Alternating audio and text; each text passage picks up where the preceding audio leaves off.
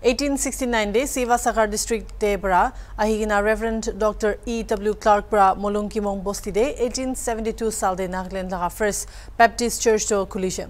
Idu 150 years jubilee manawole nimide association tuida Vision India aro Sub Sandesh koigina idu kan bra message to spread kurble gospel torch to Molungkimong bosti bra shuru kurina Delhi tak loi jabole ase. IB moikan details sawo. That's a Mokoksung district laga Molungkimong Baptist Church. As you can see at my behind, Molungkimong Baptist Church, the first Baptist Church in Nagaland. Aro itu Molungkimong Baptist Church laga historical attachment. Molungkimong bostite ki ase pohila keneka yate Christianity American missionary pra Dr. E.W. Clark 1869 te Sipsagorte aha pisote Kaspul pot pora hikena Yate Baptist Pulte baptism hua pisote 1872 te Dr. E.W. Clark pora establish korise aru apuni kan etia Hornbill TV la screen te dekha nisina aji laga kuntu program Vision India Youth Festival aru yate Vision India Youth Festival hobole thaka agete aji laga date te Molungkimong Baptist Church kuntu Nagaland laga first Baptist Church ase tate sob ahikene jama kora laga objective to janibole moi yate thaka manuke moi hudi sabo takhan yate ahikene ki korise aru keneka yate objectives ase aru itu program to visual te dikhi thaka nisina besibak manu traditional dress te ase aru aji Baptist Church te ki program hoisile aru objective to itu keneka program future te jabo itu laga oporte hudibole try koribo आज जो ये हो रहा है मोलुंगकिमोंग Baptist church में vision India इसका motive क्या है ऑब्जेक्टिव क्या है दर्शकों को एक्सप्लेन कीजिए मैं तो बिशप डैनियल पुनराज आसे और मैं तो इंडिया ला चर्चेस फ्रंटियर चर्चेस ला बिशप आसे और विजन इंडिया ला कॉन्फ्रेंस ला विजन लुई गाइगिना आज तो मोलुंगकिमोंग ला चर्च ते आज तो गॉस्पेल टॉर्च ला लाइटिंग ला प्रोग्राम करने दो मैं आईना से ये गॉस्पेल टॉर्च ला दो it's a symbol of hope and piece for the whole country ला से ये Molungkimong significance ला दो this is the first church established in Nagaland, the place where Dr. Clark and Gutula and Supomaran all of them came and आइगिना ये तो ईश्वर ला light दो ये बस्ती Molungkimong ते आइगिना ये तो start करेशे तो we want to take the blessing ये तो Nagaland ला blessing लुई जाइगिना पूरा India full all the states लादा एक टा conference ते दो ये तो display करूबो and using this torch ये तो inaugurate करूबो ये conference दो 24th October to 29th October Delhi La Tyagaraja stadium ते होबो ये conference ला दो will be attended by 6,000 people and thousands of people online भी ये conference ते दो participate करूबो ये conference ला significance आसे to celebrate the legacy of Christianity in the country. Though this torch will join 4 other torches, already 4 torches ase Dr. St. Thomas La torch, Pandita Ramabai, and Sadhu Sundar Singh, and the famous William Carey from Sirampur. So all the 5 torches, ekta jagate log paigina, the big flame, the inauguration hobo. And with this, we want to celebrate and remind our young people, the apni la legacy do kina ase, or apni la role ki ase, or missionaries la message do ki, do Ishwar la kotha do kina ga nishe. और अपनी ला responsibility आज तो की आसे আৰু কোৱা নিচিনা hornbill TV লা স্ক্ৰিনতে আপুনি খান দেখা নিচিনা অবজেক্টিভটো কি আছে এটো প্ৰগ্ৰাম লগাটো কৈছে আৰু মই লগতে কোনবা দুসৰা মেম্বাৰ খান বি আছে first of all give your introduction and tell me something. My name is Amit Aryan and I coordinate the gospel torches, the 5 gospel torches in India on behalf of Vision India. This idea came, the gospel reached in India 2000 years ago. And AD 52, St. Thomas, the first disciple, one of the first disciples of Jesus Christ, he came down to India and he shared the good news of Jesus Christ and the teachings of Jesus Christ. So we want to celebrate the good news which came in India. So we started on 2nd of August, the St. Thomas torch.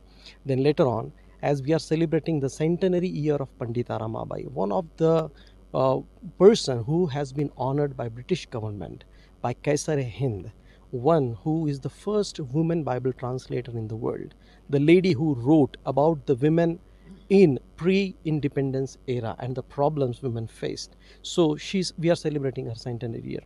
So we have taken her torch on 11th of August. And now, as we are celebrating the 150th Christianity in India, in Nagaland, we have taken the Dr. E.W. Clark. And now, when we go to Kolkata, William Carey, who has written the grammar of 7 Indian languages. All these people loved India with the good news, and they blessed India with what gifts they have for the people of India. So William Carey's torch will start on 10th of September from Serampur College. And from there, we go onwards to Sadhu Sundar Singh. Sadhu Sundar Singh was studying in a missionary school, but he hated Bible. He tore Bible many times.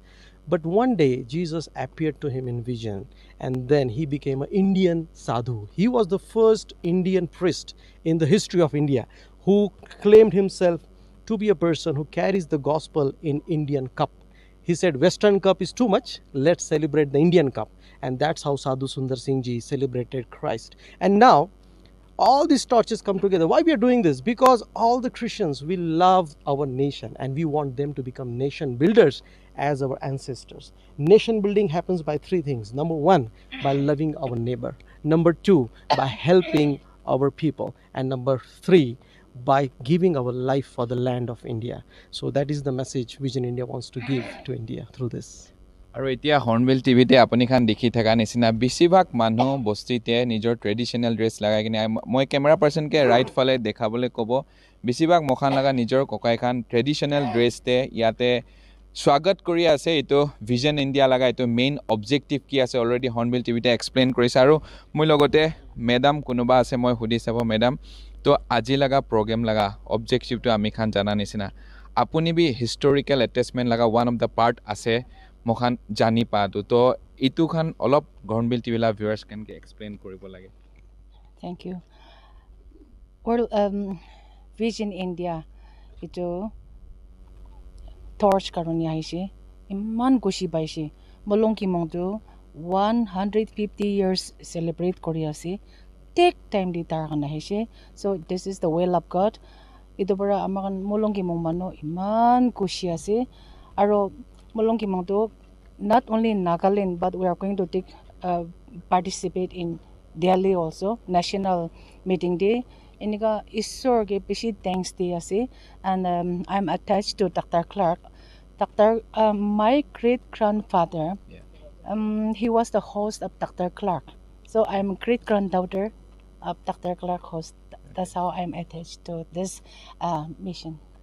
oi aru madam pura kwa nisina very historical attachment thaka jaga ase moi logote itia Molungkimong la Pastor Church to sir itu laga Vision India laga itu kuntu আজি তাখান একটা ভাল টাইমতে আহি কিনে পৌঁছিছে আৰু Molungkimong বস্তিটো নাজানা মানুহ নাই ইয়াতে লাগা হিষ্টৰিকেল এটাচমেন্ট আসাম লগতে হবি দুসৰা ষ্টেট খান লগতে হবি আমেৰিকা নিচিনা জায়গা পৰা আহি গল বিফৰ খ্ৰীষ্টানিটি নহা আগে ইয়াতে বাপটিজম যেতিয়া ইয়াতে আহি কিনে হৈছে এস্টাবলিশ হৈছে ইটো লাগা মোমেন্টটো আমি খান সব মানুহ জানে তো আজি লাগা ইটো তাখান আহি পোৱা পিছতে কেনেকা ফিল কৰি আছে আপুনি আজি ইটো লগা প্ৰগ্ৰামটো মগান লগা মন দিকো ভাবনা দেখা নাই হলেবি যিছৰ লগা আশীৰ্বাদ একদম ডাঙৰ একটা আছে ইটো Molungkimong বস্তি খ্ৰীষ্টানিটি আহাটো এতিয়াতো কোৱা নিচিনা 150 ইয়াৰ্ছ পঞ্জিছে নাগালেণ্ড ফাৰ্ষ্ট চাৰ্চ আছে আৰু আজি ইয়াতে ভিজন ইণ্ডিয়া আৰু জব সন্দেশ পৰা আহি কিনা